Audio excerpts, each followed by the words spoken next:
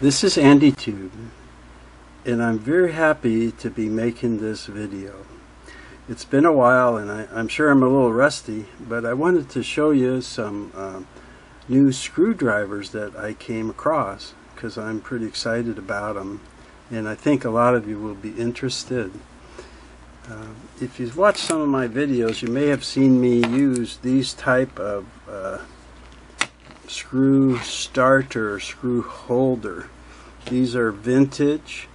They were made by a company called HJJ in Los Gatos, California.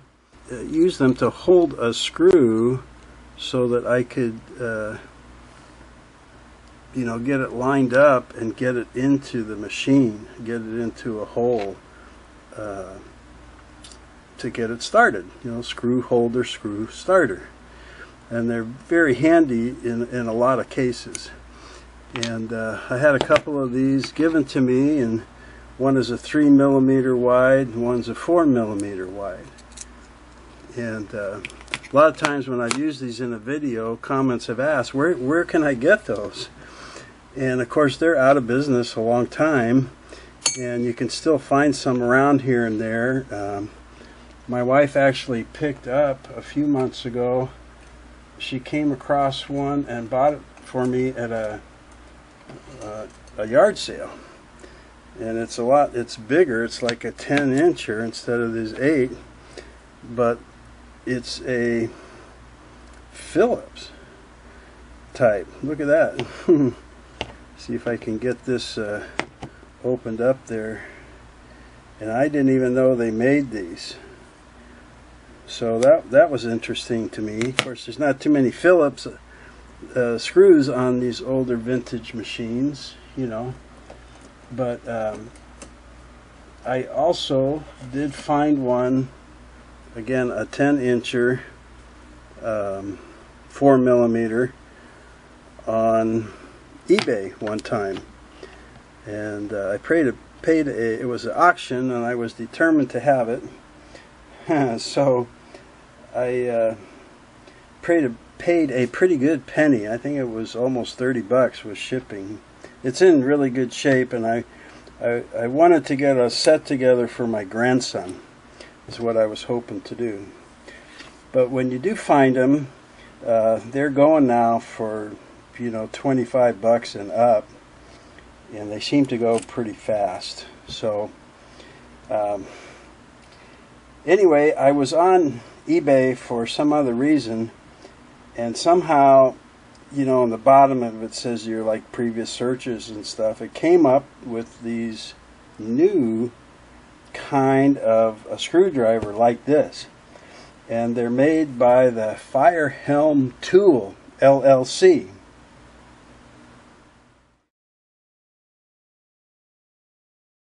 I said, hey, what the heck is this? And I went to their website and found out a little bit about them, and it's owned by a lady named Jessica McNamara, and she named this Feuerhelm Tool after a company her grandfather had in Iowa many years ago called the Feuerhelm Manufacturing Company.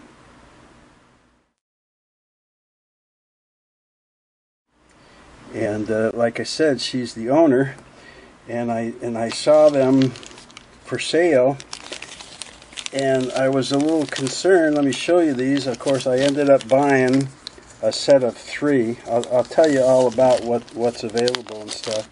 But this is the set that I bought from her and her company, and they're in this little envelope, and they came very well, packaged and shipped promptly and everything like that.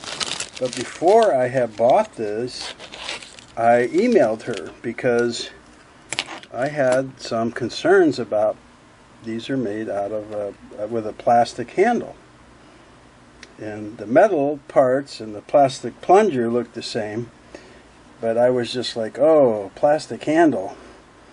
And I was born before plastics were big, right? So I was like, oh.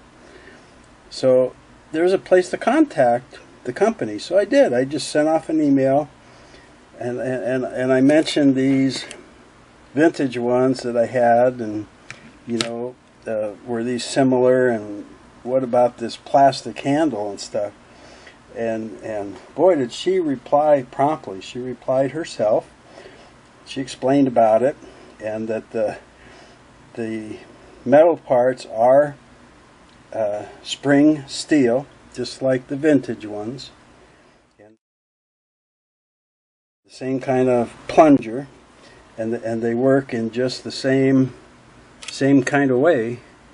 You know, the easy to use, where you just push them in, and that separates the blades, opens the blades enough to hold the screw, so you can get it started, or if you have it loosened, you can back it out without dropping it, and then of course to release, you do the same plunger type thing, and it releases.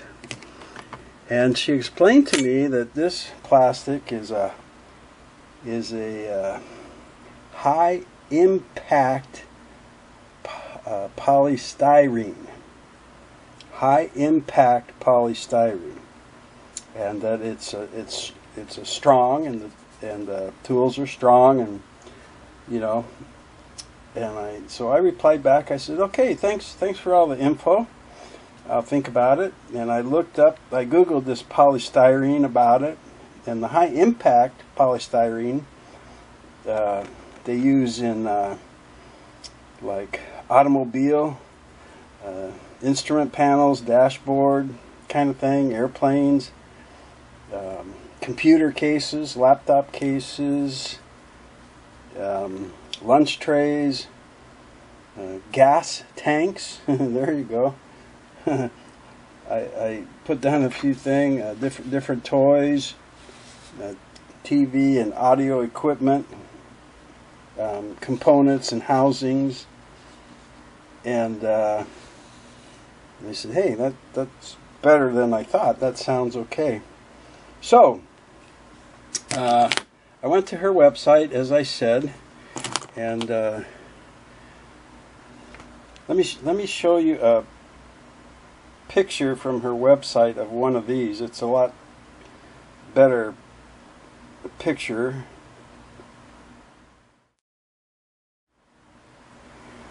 And I looked at what they had and what they offered. Now, let me say up front, I'm not being paid by them. I paid for these tools myself. I bought them. She didn't even know I had gone ahead and bought them. And she's not compensating me. I don't get a discount or anything, except we all can get a discount for a while, and I'll tell you about that coupon in a little bit. But I wanted to let you know that. And I found out that they're made in the USA. And that appealed to me because I live in the USA, and I like the idea that I'm helping some company and some workers who are living here in my own country, you know. And they offer 3 different types, of which I only have the one. I have the straight blade that are the same as the original vintage ones that I had before. They're called slotted, I guess. But let me show you a slide of the 3 types she makes.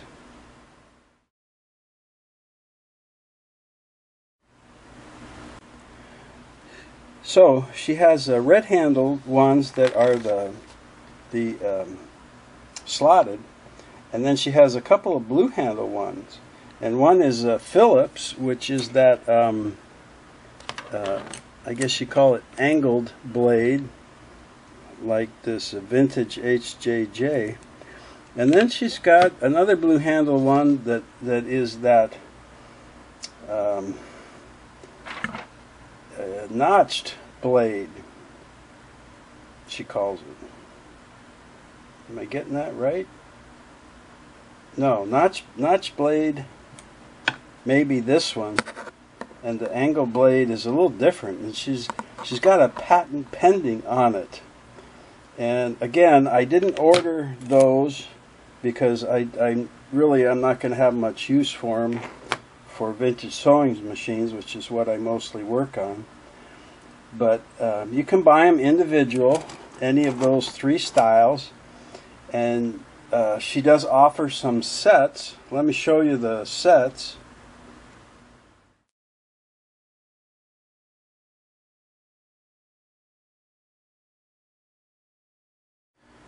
So, you know, she's got sets of 3, sets of 5.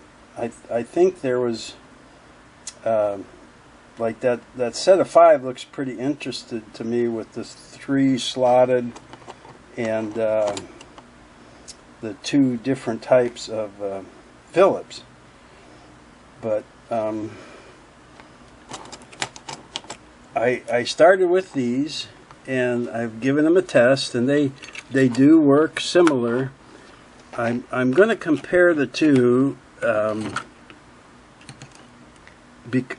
just because this is the only other style like the vintage I've ever seen. Okay. As I said, these are a 4mm wide blade. Like the tip is 4mm wide, like the original. Now the vintage ones do come in a 3mm wide, a little bit narrower blade. And I actually had a discussion with her through, all this was through email, and she is working on possibly putting out a line of these smaller ones. Okay? And so that is a little bit different. Then I looked at the thickness of the blades, and I used my little measurement. You've maybe seen this before, you know, where you can measure stuff, and I measured, and where the original steel spring tips, I guess I'll call the tip of that blade when it's closed, is about 0.77mm thick. Okay, and on these Feuerhelm, they're thicker. They're like 1.07mm thicker. So what is that? 0.30mm thicker steel. So there's an advantage to that's stronger. It's a heavier duty, which I don't see, you know, that's a good thing, I think. Now, a disadvantage of these thicker tips is sometimes the slot on some of these screws on a vintage sewing machine have a very narrow or thin slot. And some of them, even the vintage tools can't get in. But many of them can, like this one, can get in there. But these thicker tip Feuerhelm, they can't get in there. They won't fit in these very narrow slots. So, like I said, that's a little bit of a disadvantage. Not a lot, because there are not a lot of these very thin slotted screws, but there are some. When I tested them on wide slot, they work real well, and I tested it even on the hinge screw for the feed regulator, which is, you know, big old 2-inch heavy duty, and it held it fine. You know, so they hold those fine, just as good. Like I said, they operate the same. You got your longer screws, shorter screws, different types. Here's a smaller, thinner. I went around and pulled a bunch of screws off of our sewing machines. My wife said, "You better remember where those go back." But anyway, there are some thinner, and so what was that other one that it kind of surprised me a little bit? This is a needle plate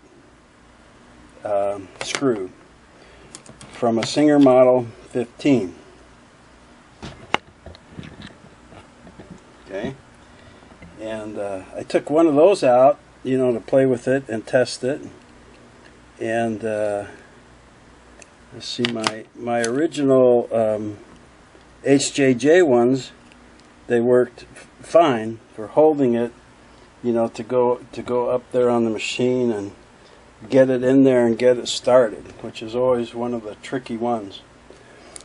But on the Feuerhelm ones, I got it in the slot. The slot's fairly wide, but it's shallow, and I think it's a little bit angled, because when I put this in, see, it just pops open. It won't grip the screw. I cannot hold this needle plate screw with it. And I've looked closely at the, see, it just pops out. Whoops, am I in frame there? And I tried all three sizes, thinking, well, maybe one of the tips was malformed or something. But they always, they all do the same. They'll go in, and they'll just barely spread, but when you let them go, it pops right off. So I've had that happen a couple of times only with the vintage. So that surprised me a little bit. Screws, like I have little set screws I took off of stuff, and you know, they hold just fine, normal, just like the other. One thing my wife and I have been slowly doing was replacing the switch plates, the cover plates for our electrical switches and outlets in our condo, as they are approaching, they're over 40 years. So a couple are cracked and they're kind of dingy. So we got some new nice ones, and we're putting them on. We got these little screws, right? And they're aluminum, so you can't use a magnetic screw holder. So I was using the vintage ones to get them started, and then my wife grabbed one of the Feuerhelms, and she replaced all the ones in the kitchen with it. So I mean, there's not just vintage sewing machines that these will work on. And I tried it on this little itty bitty screw here. Let's see if this was one that it worked on. See, there's a couple. It's usually these chrome type screws that are very shallow, and I think the slot is tapered, and that's why these here, this one it gripped. Okay, but like I said, the slot for the needle plate, it just seems slanted and a little bit shallow, and it'll go in and spread, but as soon as I let it go, it just boink, pops off. So there's a minor annoyance with that, and like I said, I've had that with some screws and the vintage ones. The other thing about this was the handles don't conduct electricity, and I think that's a good idea. I changed a couple components. I built a computer about 10 years ago, and I changed out the fans and was adding more memory, and I used these actually inside to do some testing while the computer was running, and I felt pretty good about it. Instead of not using the brass, you know, they're a little more insulated. And I'm going to try, now these are hexagon shape, right? Where of course the original vintage brass ones, they're round. And I measured this white part of this handle on the points of the hexagon at like 9.3 millimeter. And these round handles, they're only 6.5 millimeter. So there was a couple of machines I could think of, like a couple of the Fashion Mates, where you have to go through a hole up in the top of the head to get in to release like the tension stud and stuff. And these skinnier 6.5 millimeter, they could go down in the hole and do that. And I know that these 9.3 millimeter, they're not going to be able to go down in there. You know, they're a little bit too big for that. So, you know, every tool has its limitations, right? But I was happy to find these, and the prices, I'll let you look at the website, you know, for the prices. Oh wait, I wanted to show you the other thing. I'm hoping this will show up, if this will focus. But there's a light texture, like an orange peel type texture to this high impact polystyrene. So that it's not smooth, you know, and slippery. It's got a nice little texture there that it feels good, like it's not going to slip. And of course, since it's a hexagon, it has 6 little points there for turning and stuff too. So it's a well-designed handle, you know.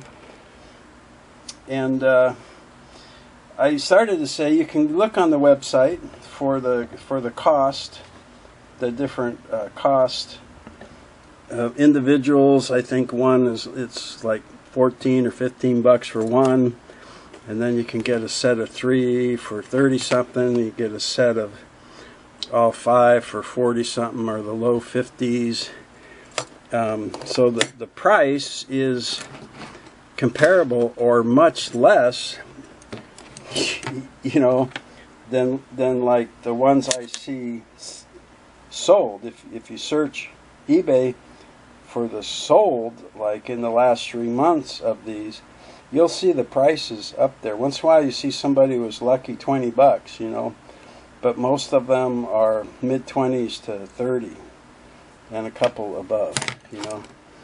I think word's gotten around a little bit about these, and they're desirable, and more people are working not only on their own vintage sewing machine, but their own other home appliances and crafts and computers and home repair and maintenance and stuff like that, that they realize, wow, this is good, you know. And there's other types of these spring holder. You know, Klein makes a set of 3 that has the old Quick Wedge company they bought, which was like the actual shaft of the screwdriver was kind of like split in 2, and it has a puller bar. When you push it down, it pinches those 2 parts together, and as you pull it back, it separates them. And so it's got a handle and this pusher bar and stuff, and these just always seem so easy to me. You know, just hold it, push it in, start it, get it down where you want it, and you can either push the button in the back, or often I just pull it right out. And so I'm happy with these. I'm probably going to buy some more, and I'm probably get some Phillips just for projects around the house. The computers have a lot of Phillips type screwdrivers too, the fans and things like that. So now about this coupon, I talked with her, and she volunteered this to me, that she'll offer 10% off everything on her website for 30 days. So I've got to kind of coordinate it with her, but the day I release this video as public, we'll start the 30-day clock, and you'll be able to use a coupon AT10, AT10.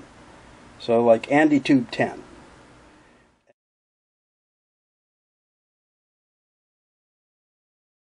And get 10% off. Okay? So if you want to buy some, or if you just want to buy one, or maybe you have some of these and you want a couple of her Phillips, you can give them a try now that I've mentioned them, and you can try them for yourself and see what you think. I mean, I'm not the be-all end-all of tool knowledge and critics and stuff, but when I find a tool that I like or find usable, I like to share it. I've shared a couple screwdriver sets over the years and ultrasonic stuff and things like that. So I'll flash that coupon again, and the website, which is just fhelm.com for Feuerhelm.com. I can't link out of the video, but below in the description I can give you a link, and I'll mention the coupon again. And if you have questions, or maybe questions about that new type of Phillips, there's a contact place on her website, for you to email. And she was very responsive to me, and she was very open to my questions, and quickly responded. When I mentioned about a coupon, she said, oh, and like the next day she goes, hey, I'll do a 10% coupon for 30 days. And I'm like, great, thank you. So that's my deal with these new Feuerhelm tool screw holder. Because I looked this up online with a few of those services. How do I pronounce that? Feuerhelm. Feuerhelm. And one thing it said it was German for fire helmet. But I asked Jessica, hey, I'm going to say your name, so don't let me mess it up. How do you pronounce it? And she sent back, yeah, it's a few different ways, but we just say Feuerhelm. I said, wow, that's easy. So Feuerhelm Tool and fhelm.com. Okay, that's what I got to share on this video. Thanks a lot. Boy, it just felt like old times doing a video again. If you only knew how pleased I am to be able to do this. Okay, so thanks for tuning in, and we'll see you sometime in the future. Huh?